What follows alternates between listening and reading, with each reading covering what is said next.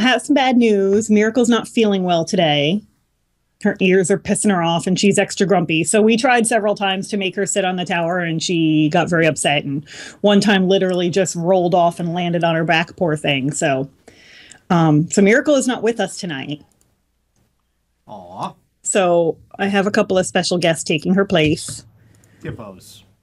Yes. The horrible, horrible things that that make. Okay. I'm a happy hippo.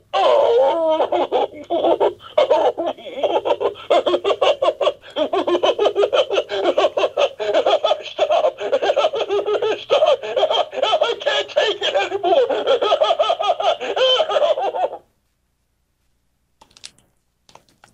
Oh, wait. I like big hugs and I cannot lie. Oh. Well, all right then. I guess Yes! she's There is a god! dying. I like big hugs and I cannot lie. I guess that's all she's got these days. She forgot the words to the rest of the song. I like big hugs and I cannot lie.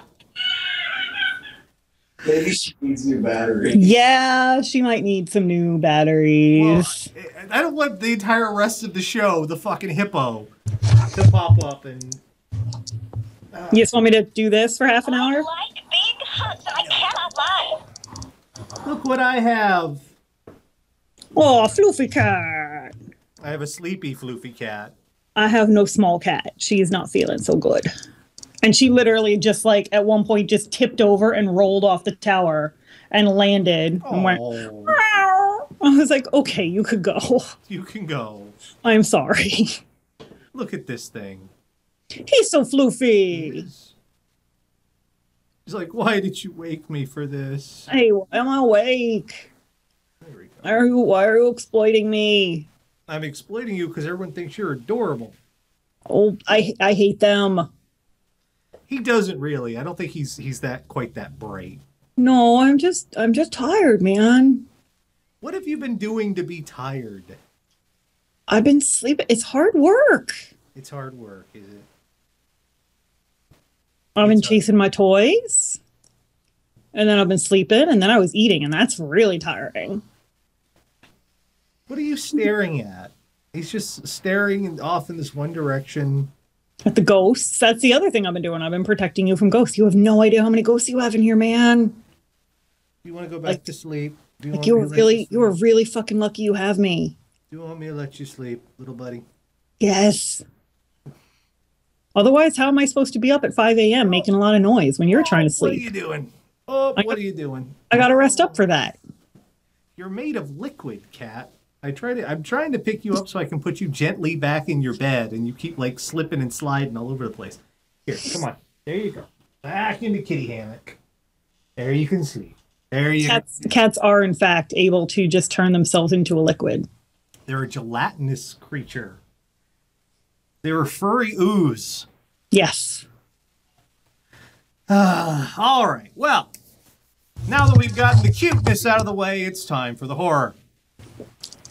See how we set you up there? We give you something adorable to soften the blow, because what's coming is not good. And this week, I hope none of you guys like Rice Krispie treats, is all I'm going to say. I love Rice Krispie treats. Do not ruin Rice Krispie treats. Oh, I'm so sorry, Tara. I'm so sorry. We'll get there. How I've ruined. I'm going to ruin breakfast. I'm sorry, everybody, but just don't fuck with St. Patrick's Day. St. Patrick's Day is coming. Let's get to the intro. Each week, Catherine, the Radio Dead Air audience, go out in the worldwide interwebs, find all sorts of horrible stuff, bring it on back here for a little segment we like to call "What the Fuck Is Wrong With You?" And this week, now you know it's rare. I don't normally do stories where people get hurt, unless the caveat is they're the only people who got hurt. They didn't die, and it was due to their own. And they kind of deserved it. Well, not deserved, but they kind of did it to themselves. They have no one to blame, but themselves. So we're going to start with, okay, you know that whole story in the Bible about Daniel and the lion? Yeah. Yeah, that's definitely a do not try this at home. Christian prophet loses his buttocks to a hungry lion while trying to prove God would save him. Alec Nidwani thought he was filled with the Holy Spirit when he decided to challenge lions at the Kruger National Park. Zion Christian Church prophet was at a park with fellow church members when, according to Ghana Web, he went into a trance and began speaking in tongues. The group approached the pride of lions while they munched happily on an antelope, but that's when Nidwani ran toward the lions. Now, on the list of things you should not do, No. when it comes to lions, is run at lions. They don't like that. Once he realized what was happening, Nidwani made an about face and immediately ran away. Fortunately, lions are fast and fierce animals. One of the lions snapped her paws on him. Nidwani sustained injuries to his buttocks. Now, lest you all lose faith, I want you to know that God did intervene here. God did intervene and literally kicked that dumb boy's ass. Smacked his ass off. I don't know how old he is. Smacked his ass off. Literally spanked his ass for being dumb. It's like that joke, the guy's caught in the flood and like a boat comes up. Jump in, we'll save you. No, God's going to save me. And then a helicopter comes and, come on, we'll save you. No, God's going to save me. And then he dies and he gets to heaven and he's like, God, why didn't you save me? And God's like, what are you talking about? I sent a boat and I sent a helicopter. Like, God's not going to save you from your own stupidity. Black Raptor in the channel said he had his ass handed to him. Exactly. And that was the intervention of God. That was God going, don't be arrogant. Nidwani said, I thought the Lord wanted to use me to show his power over animals.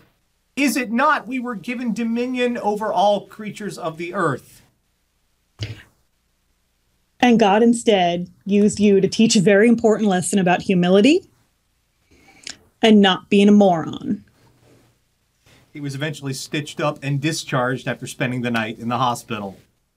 So you did, in fact, do God's work. They had to sew his ass back on. Do you remember Bloom County? The little penguin Opus? Every now and then his ass would fall off. Yep. They had to sew his ass back on. He's lucky. He's lucky. Okay. He's lucky, that's all that happened. Jamie BC in the channel, turning the other cheek doesn't work like that. That's not the cheek they mean. They had to sew his ass back on. Oh, you just wonder sometimes if God looks down at us and is like, this is not what I had in mind. I can imagine God was going, wait, no, what? No, I didn't say... No. What are you doing? Like, do you wonder that sometimes if God's just like chilling on a cloud somewhere, just going, I don't know how they could fuck it up so bad. I made it so easy. Why are you involving me in this? I don't want to be involved in this. I gave y'all knowledge and put you in charge of the whole world.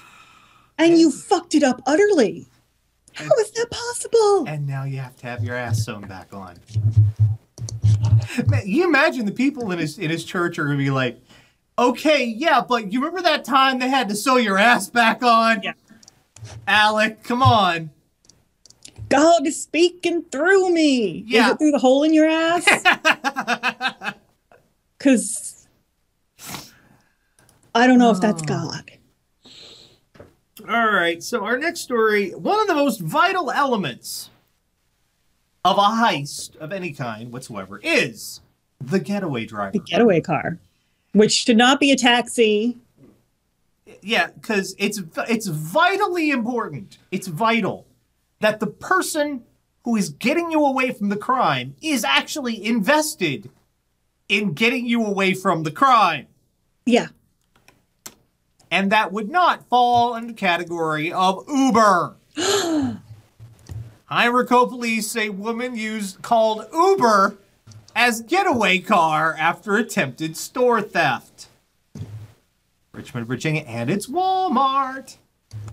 A would-be Walmart thief found herself in hot water after investigators said she tried to get creative with her getaway ride. Yvonne Jones was charged with larceny and lying to police after authorities say she called an Uber after trying to steal from the superstore. Henrico police said the suspect never made it far, nor did she make off with the items she tried to walk out of the store with. According to police, Jones placed a few items in her shopping cart at the Walmart. Store's anti-theft team approached her, but officers said she ditched the goods. Police then said the suspect went to a nearby business and came out wearing a change of clothes, probably because she didn't want to get caught. Then the suspect stepped into an Uber car. Police then pulled over the car just down the road and nabbed the suspect. The thing about an Uber driver is they are paid to do one thing, get you from point A to point B. And they're using their own car to do it. Yeah. And so if you commit a fucking crime in their car gets impounded as a crime scene or evidence. And they do not have any vested interest in keeping your ass out of jail. Nope. See, if you get like a getaway driver, like a proper criminal getaway driver, they have a they're getting a cut. Right. They're part of the whole. Or they at least know you and right. You know, have a reason to give a shit if you get yourself incarcerated. The Uber driver pretty much is like, fuck this shit. I didn't sign up for this crap. This is one of the things that makes Uber a little scary, like for everybody. Like, I think Uber is a good idea. I've used it. I know you don't feel great about Uber, and I know it does have its problems. New York, it's a big problem for the taxi industry. But one of the things that makes it really scary is, like, if you're an Uber driver, like, you're on your own. You know, like something happens to you, you pick up some fucking psycho, it's you and your car. Oh, yeah. You are, as far as Uber is concerned, you have to do what they say when they say to maintain good standing. But the minute you get in any sort of trouble, you're an independent contractor. Your ass is on your own. And vice versa. Like, I've taken Ubers by myself, but I guess it's the same as getting in a cab. Like, if I get in a cab myself, who knows if that cabbie's a fucking psycho and it's just going to drive me off into. But at least the cab is registered, has a number. Like, an Uber is some fucking dude's car. Yep. You know? Just some fucking dude. Did you hear that fucking psycho in Michigan who shot up a bunch of people in between picking up Uber? Oh, yeah. He claimed the Uber app made him do it. He said Uber possessed him and made him kill. So now Uber's fucking self-aware. And now we've got Skynet on our hands. Well, I told you all the robots were coming. How about we move on to a good handy dose of Schadenfreude. There's been something going on at the local and state level of government for a while now. It's been these conservative / libertarian / Tea Party representatives moving in and trying to dismantle government. Government bad. Don't want government. I'm always amused by politicians that run on a basis of hating the government. Because I'm like, then why are you looking for a job in it if it's so terrible? Well, in this case, we're talking about West Virginia, and apparently there was a law in place to protect consumers, preventing the sale and consumption or the sale of, raw milk. The pasteurization was kind of a vital thing. So they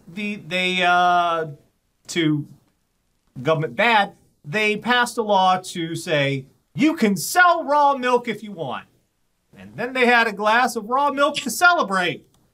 And found out why that was a bad idea. And found out why the raw milk was a bad idea in the first fucking place. Weeks after passing a bill allowing West Virginians to drink raw milk, one delegate brought the drink in to celebrate, and eventually, several lawmakers have gotten sick. Some lawmakers say it's just a coincidence, and it's a stomach bug going around, but now health officials are planning on looking into how this all started. Well, but here's the thing. What does pasteurization do? Kills all the microorganisms that might, say, give you a stomach bug from drinking that milk. Yep.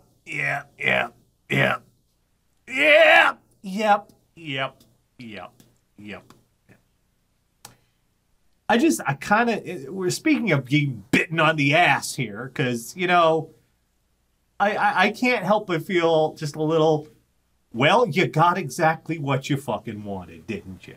Yeah. You got exactly what you wanted, and how'd that work out? You haven't been off the toilet for a week. Hope you're happy. You're having a whole lot of fun there. Your stomach wants to murder you now. It's just, it frustrates me so much that this whole deregulate everything, because regulation is at its... Deregulate everything except what women do with their uteruses.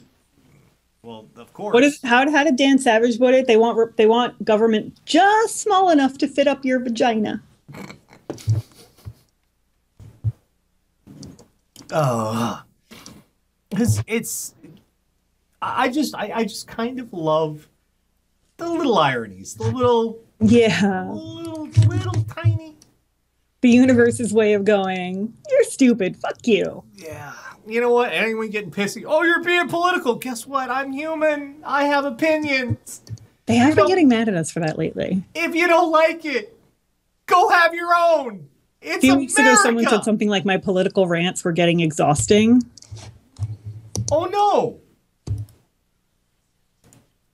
Let's talk a little bit about where, you know, how else the deregulation is affecting us. The FDA has been getting cut over the years, to the point where they don't have nearly enough inspectors to cover everyone when it comes to inspecting our food. Which should really make you super comfortable about things. So you remember I was telling you about the whole Rice Krispies?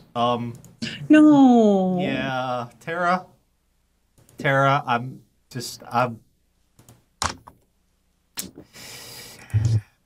video shows man urinating on Kellogg's cereal conveyor belt. Ew. Video is surfaced of a man urinating on a conveyor belt at a Kellogg facility in Tennessee. Video was taken in 2014, but Kellogg was unaware of it until Saturday. Products that could have been contaminated include Rice Krispies Treats, Rice Krispies Treats cereal, and, quote, puffed rice cake products. Wait, there's a Rice Krispie Treat cereal? Yeah. They make the Rice Krispies into Rice Krispies Treats, and then they make it back into cereal. Why? I don't know. That's disgusting. I don't know. Here's the kicker to this. By now, these items are past their expiration dates, which means they were likely already eaten by people who had no idea this happened. Oh. So we don't have to stop eating them now. Like, the damage is done. So if you, in the past 2 years, have eaten a Rice Krispie treat, have consumed Rice Krispies treats, wouldn't that, though? I mean, one of the things I don't so much love about Rice Krispie treats is, with Rice Krispies, I should say, like, once you pour milk over Rice Krispies, you have approximately 45 seconds to eat that whole fucking bowl before it turns to gelatinous mush. Well, presumably they could dry out again, I guess. So once no, because then it turns into mortar. Then you could fucking build a house with that shit. Well, it's a Rice Krispies treat, so already... So by introducing liquid into the situation, wouldn't you fucking disintegrate the light Rice Krispie treats? Apparently not. I feel like you would notice. Computer Ronin says, who peed in your cornflakes? That guy. I don't think the structural integrity would hold up. This is all right. Not only did this guy pee in everyone's fucking Rice Krispies, but he took a video of it. How did they not know about it until now?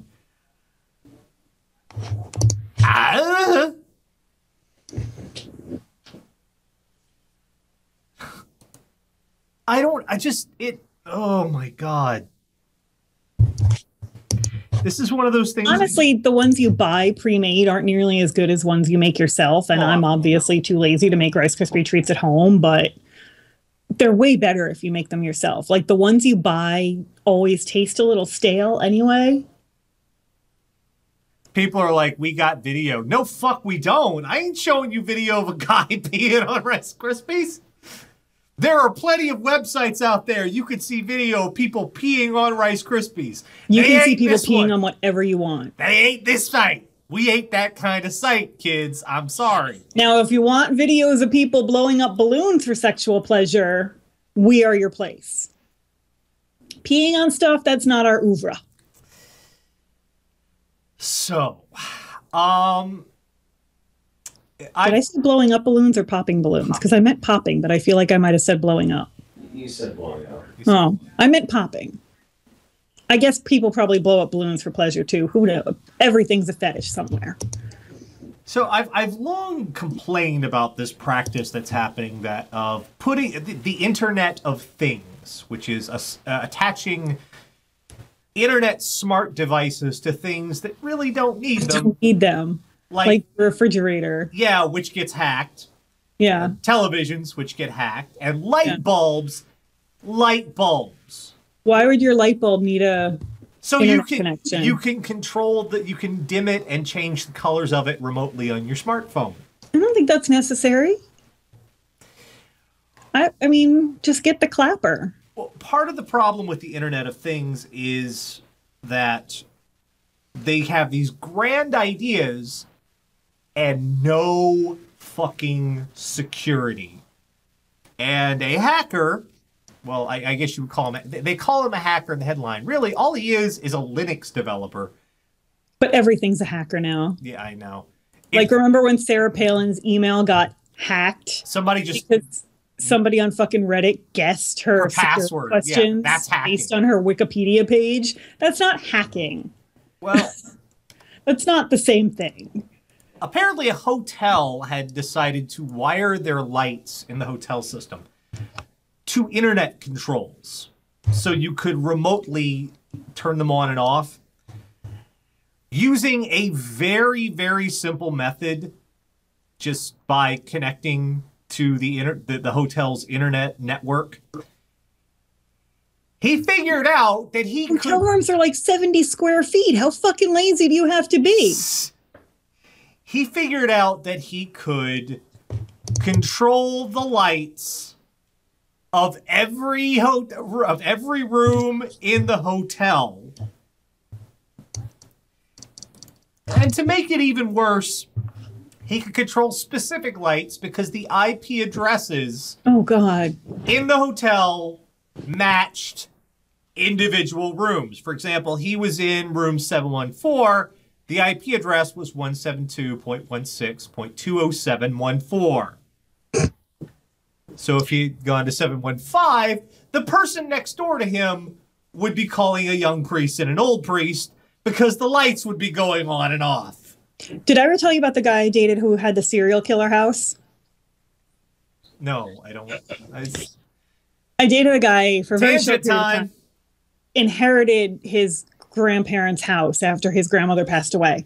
His grandfather was apparently both an electrician and a crazy person, because every single room in the house had a switch plate this big with like 20 light switches on it. I'm not kidding you. Every single room had this enormous fucking switch plate with light switches. You could control every light in the house from every room in the house.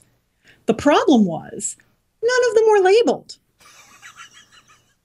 So you didn't know which switch was for the room you were in or which switch was for another room. And I was at his house and I was in one room and like, I think I was like in the bathroom and he shut off the lights in there just to mess with me.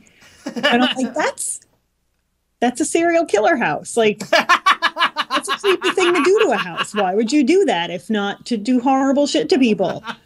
How do you even wire that? And like, but none of them were labeled. So like, he had trouble navigating this house because you would have to take, like, it would take you all fucking day to turn on the light. I didn't date him for very long. There was also like 30-year-old moonshine in the cabinet in the kitchen that he actually drank. And I was like, you're going to die.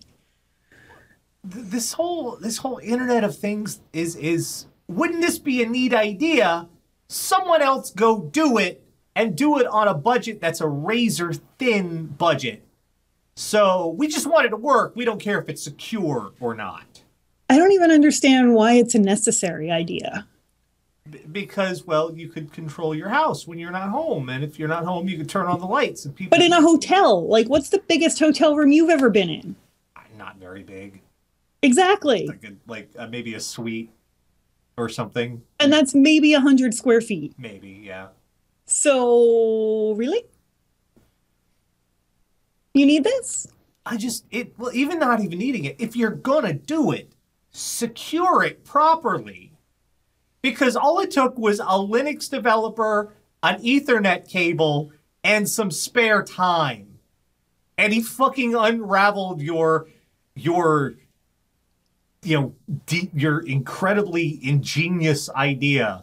That is, however, a great device to have if you have a legendary haunted hotel and want to like keep ramping up business. Fucking with the lights in random rooms at random times. Oh yeah. I would wait for the guy next door. Okay. I would put like a glass to the door. I would turn off his lights. I would listen for him to get up, walk over the light switch, and turn it back on before he gets there. And to see how many times I could make him go, God damn it! That's a few different levels of creepy, though. Just dick with the guy, you know? God damn it! And the thing is, in a hotel, like you are already giving up a certain level of your own security. You are not in your natural habitat. You are kind of at the mercy of this hotel staff, you know? Like, you are giving up a certain amount of your equilibrium to stay in a different place. And the last thing you need is somebody dicking with hello bits of it. Because I know just enough about computers and have no free time, have too much free time to be able to have fun with shit like this. So basically, you should not be allowed to bring a laptop to a con ever again. I should not be allowed to bring a laptop anywhere, but no. Well, let's go from one sort of hotel nightmare to a completely different one. And this one is totally in our wheelhouse because the headline alone has got us written all over it. Rampaging naked man. There it is. Taken into custody at gunpoint. Who doesn't love a good old-fashioned naked rampage? We need one of those signs. You know how workplaces have signs like it has been this many days without an incident? We need like it has been this many episodes without a naked rampage. You know, yeah. And I don't think it would ever get above 3. York County, Pennsylvania, a bizarre incident involving a rampaging naked man ends with his arrest at gunpoint by an off-duty police officer. The incident began around 6:20 p.m. at the Motel 6. Northern York County Regional responded to a call for a naked man on the 3rd floor of the motel causing a commotion. Before police arrived at the scene, the man jumped from a 3rd floor balcony, landed on the windshield of a car in the motel parking lot. The suspect then ran into a convenience store. He was able to run after that? Yes. Inside the store. Wolverine? Inside just arrived from the future?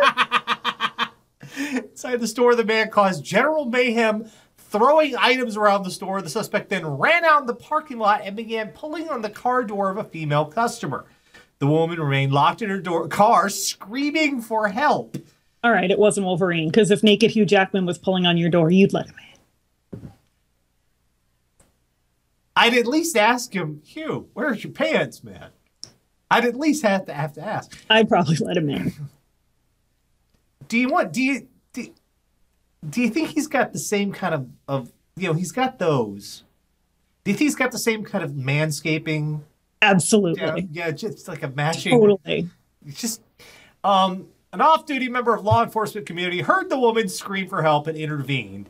He ordered the man to the ground at gunpoint. The suspect was then subdued with the help of 2 other private citizens. So it took 3 people and a gun to make this guy stop. And here I was ready to say, I'm not going to be impressed with a naked guy in a hotel unless he has the hose to a fire extinguisher shoved up his ass like that one time. Well, jumped 3 stories and kept. I stand corrected. It's like David. It's like Bruce Fire Banner. extinguisher guy, balls in your court. It's like Bruce Banner forgot to turn into the Hulk. Is what happened. It's like, I'm now wondering if Wolverine can send one of his blades out via his dick. No. Lazooka.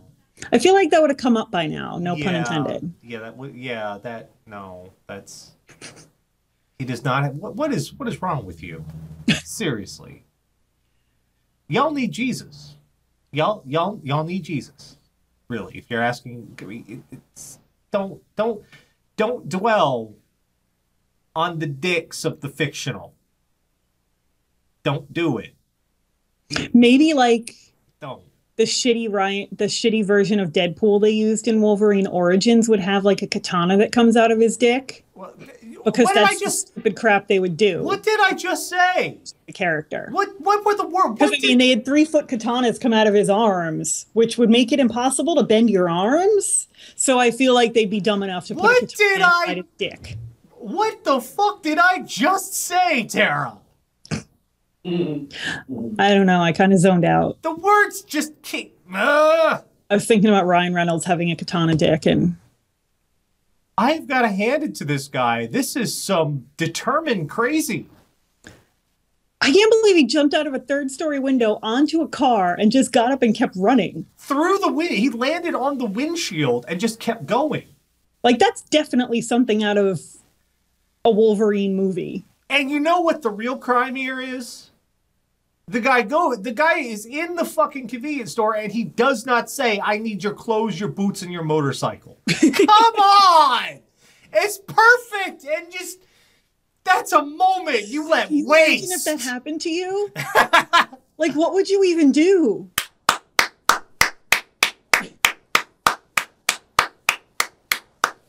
Right, that would be my first, I would fucking applaud. Right then and there. Tara lives in her own place, Taraland. I want to go there. Grady, do you? Grady does not like applause. He's yelling at me now. He's like, ah! Stop making loud noises! What? Human! What? What is it, Grady? You're making loud noises. I'm trying to sleep. It's tired. Oh, it took 3 people to bring his ass in. That's impressive. I guess the first thing we learned tonight is don't forget to turn into the Hulk. Yeah. Because otherwise that shit's just embarrassing. Yeah. Always remember to turn into the Hulk. Or you go on a rampage. You've got to, because otherwise you're just a naked guy. And you're just a naked guy. Yeah. We've learned just because you can put something on the internet doesn't mean you should put something on the internet. Not everything needs to be on the fucking internet. No. I still don't understand why your fridge needs to connect to the internet. There's going to be... Like, your fridge is going to tell you you're out of milk. If you don't know you're out of milk, how much milk do you really use? Right. If you don't know you're out of milk, like, how useful is that information to you? I know when I'm out of Pepsi. because I mainline that shit. I don't need my fridge to tell me I'm out of Pepsi. I'm aware. We've learned that there is, in fact, an answer to who peed in your cornflakes. You won't like it, but we have an answer. Do you think they go snap, crackle, pop when you pee on them?